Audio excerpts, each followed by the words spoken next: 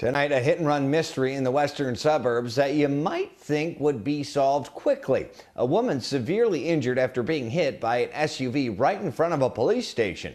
CBS 2's Stephen Graves live in River Grove with new video in the case. Stephen. Brad, that video released today is not even from the police station. It's from a nearby intersection. It provides little clues, though, leaving this woman wondering who would leave her lying in the street. When an SUV plowed into 56-year-old Teresa Dan, the driver abandoning her in River Grove, it left serious injuries, both physical and mental. Just like I was watching someone cross the street and I had such anxiety that they weren't going to make it across. She's fuzzy on the details of why she was hit that January 3rd night, now staring at her broken pelvis, ribs, and legs. Learning how to do things that everybody takes for granted. As she is battling to get back to normal in rehab, her husband is fighting to find this driver. You know, own up to your responsibilities. Watch closely. You see Teresa walking her dog around 7 that night. Police say there is not a crosswalk here, but the vehicle was speeding. You can't see the SUV hitting her, just a big flash of light.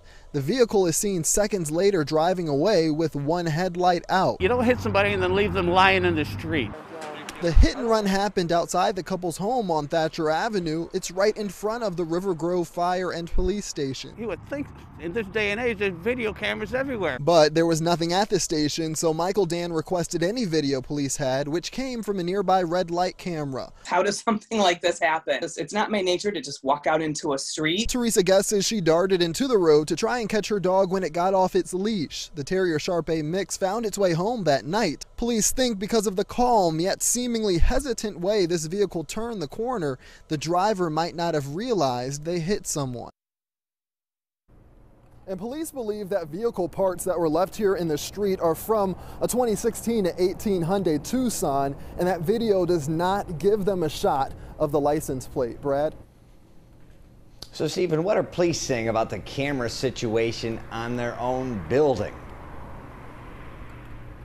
Yeah, we asked about that. They say the cameras on the building point toward doors and parking lots. They don't pick up any part of the street. Well, tonight they're evaluating their system, and they say that they're going to make sure they didn't miss anything. But of course, they do urge this person just to come forward. Brad?